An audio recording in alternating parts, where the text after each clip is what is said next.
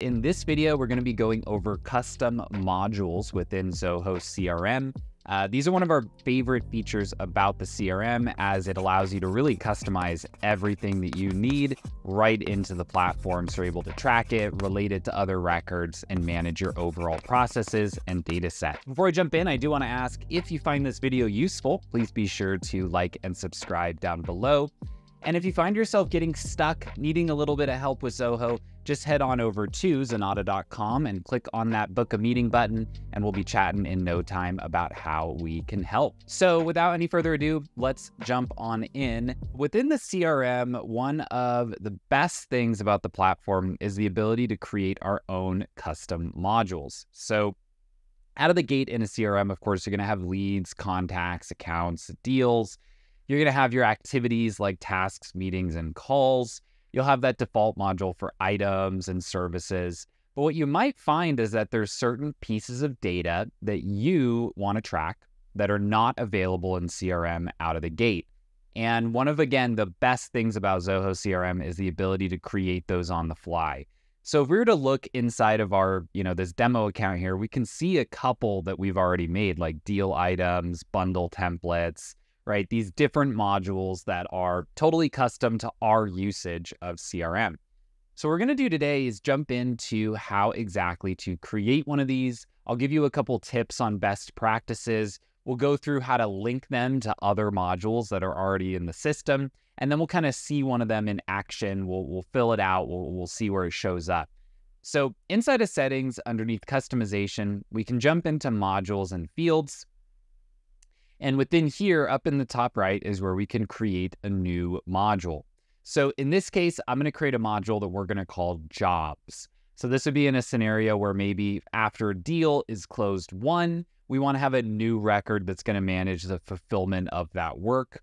One of the reasons that we're going to make it a separate module rather than just adding it as the back half of a deal is that there are cases where a deal might actually require multiple jobs. Maybe this is something we're going to do once a month. Maybe this is something where there's going to be a part 2 and a part 3, right? And so we'll go in, we'll create a new module. Up in the top left, we'll give it a name. So we'll call this jobs. Then we'll make that down below the singular version. As we're creating this module, one tip that I always have is to come in and create what I call the record information section, and drag some of this system info down, just that you're not going to need every single time you open this up. So I'm just going to grab things like the owner, the created by, right? Things like that, and I'm going to remove them. Or I should say I'm going to move them down. Now, a couple of these other fields, we're just going to remove. We don't need an email in the job. We don't need an email opt-out in this record, so we're just going to get rid of those. So now we have like a nice clean baseline for creating this new module. Now, one of the things we're going to want to think through before we get started on anything else is how do we want to handle the name of these records, right? So underneath this job information, under the 3 dots, if I go into edit properties, I can choose to just make this an auto numbering field. So I could say, hey, let's just call this job 1, job 2, job 3. Or you might determine, you know what, I want to give these a name that's descriptive of what this job is, and so I'll leave it as a text value. The reason I always like to highlight this is that once I save this module, I can't change this anymore. I have to make that decision right out of the gate before I move forward with anything else. Over here on the left is where we're going to have all of the data fields that we're able to add to this module. And so, for example, maybe you want to have a custom job name, but you like that idea of having a job number. I can go ahead and just add a auto number field. If we look over here on the left, there's a bunch of different field types. We're not going to go through each and every one of those, but I am going to highlight a few that you're going to use all the time. So one of them is going to be a multi-line. Maybe here we'll have something like a job description. Maybe we'll drag in a pick list for something like job status. Maybe we'll add a couple options here. Just some basic job statuses. Maybe we'll have some dates. These are always an important one. So like job start date and job completion date. Now what I'm going to do is add a section, and I'm going to call this the relational information. And so what are we going to use this for? Well, in the relational information section, we're going to add some data that's going to tell us who this job is for, which deal created this job, who our primary contact is for it. And to do that, I'm going to use these lookup fields. So first, I'll drag in a lookup field. I'll say, what am I looking up? I'm going to look up the account. That's just the name of the field. We're going to choose that module, and then we're going to give a related list title. Now, I'm going to highlight a common mistake that we see all the time. People say account. No. So this related list title is what is going to show up on the account page where that list of jobs is. So I'm actually going to call that related list the jobs list. I'm going to do the same thing here for contacts. Now, sometimes here I'll call this like primary contact because you might have a couple at that organization that are relevant. Related list, also just going to be named jobs. And then we'll drag in one more lookup for the deal where this job was originated. Now, I like to put these in a separate section. You don't have to do that. They could just be up here under the primary job information. I've just always found that as I'm creating a new module, using sections to kind of group the data makes life a lot easier for me later as I start to add more and more fields and kind of configure more about this module itself. Now, a couple other things that I will just highlight over here on the left that are pretty darn useful. You do have the ability to add subforms. So a subform would essentially be like a table that lives on this record. So maybe I want to add like the products that are going to be relevant for this job. So in here, I can come in, I can choose a lookup.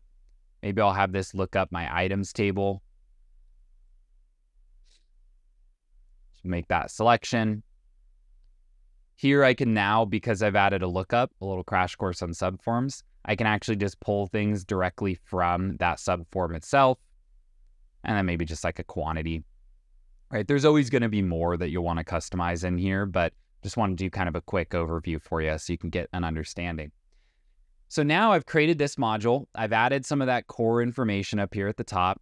I have added my relational information.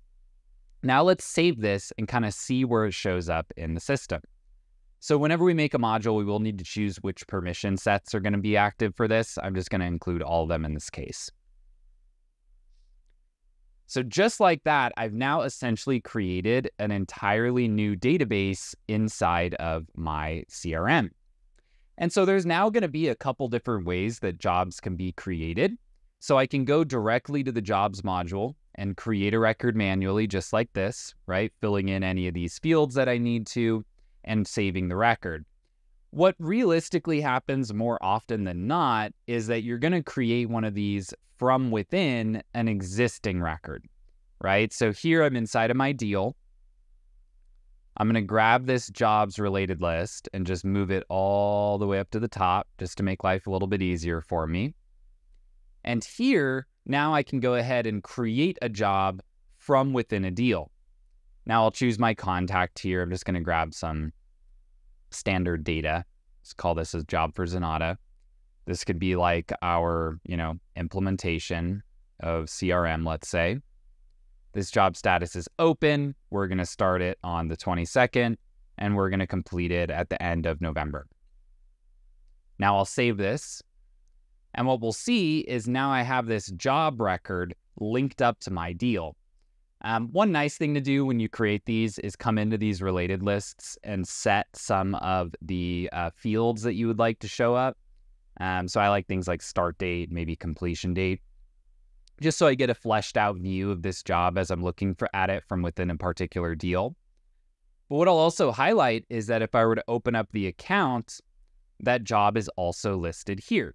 Now, again, they always add themselves way down here at the bottom of your related list, so you can move it up or kind of choose exactly where you want this to land. But at the end of the day, you have this record in your system now that's going to be available for usage. You can use this in reporting. You can use this in dashboards, really anywhere across the platform as you need it. You can also oftentimes sync this to third-party tools if you needed to write a little API integration. These really just work exactly like the baseline modules, except that they are unique and customized for your particular requirements. Now, one last thing that I will highlight with the custom modules is if we go into our settings These work the same as our primary modules, where things like our mail merge templates, our email templates, really all of those are going to be unique for this particular module.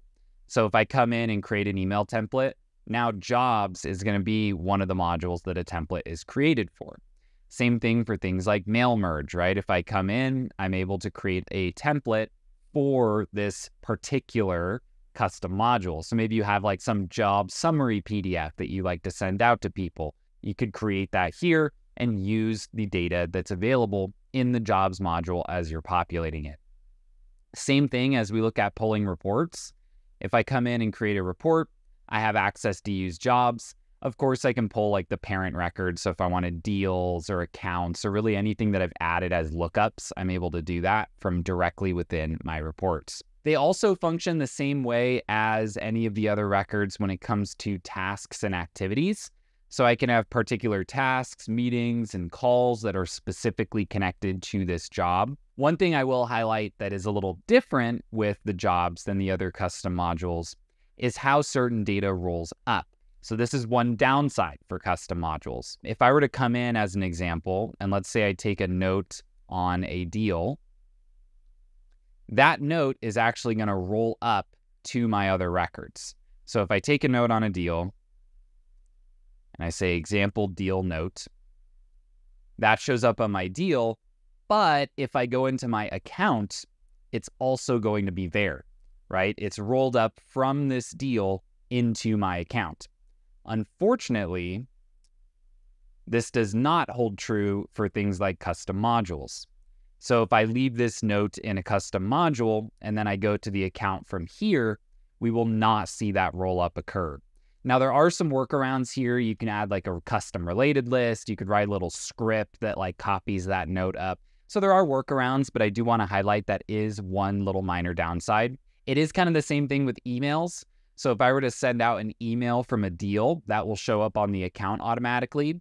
If I send an email from a job, it will technically kind of roll up because it will sync to the contact and the contact syncs to the account, but it does just look a little bit different. So you want to be aware of that as you are using these, that there are just a couple of those areas where you won't get the same exact functionality as a primary system module. So just make that determination kind of as you're deciding if you need one, right? So there are cases where, hey, maybe the roll up of email information is super important. Well, then let's keep the job as part of a deal. But maybe you determine, hey, that doesn't really matter for me, and I like the idea of it being separate. In that case, feel free to move forward with a job or a custom module to track that particular piece of data. So with that, I think we've covered everything we need to here for custom modules. I really do hope that this video was useful. If it was, be sure to like and subscribe down below. That really does help us out. And if it sparks any questions, feedback, or additional video requests, leave those in the comments section down below that like button, as we do try to read and respond to as many of those as we can get to every single week. Thanks again for watching, and we'll see you next time.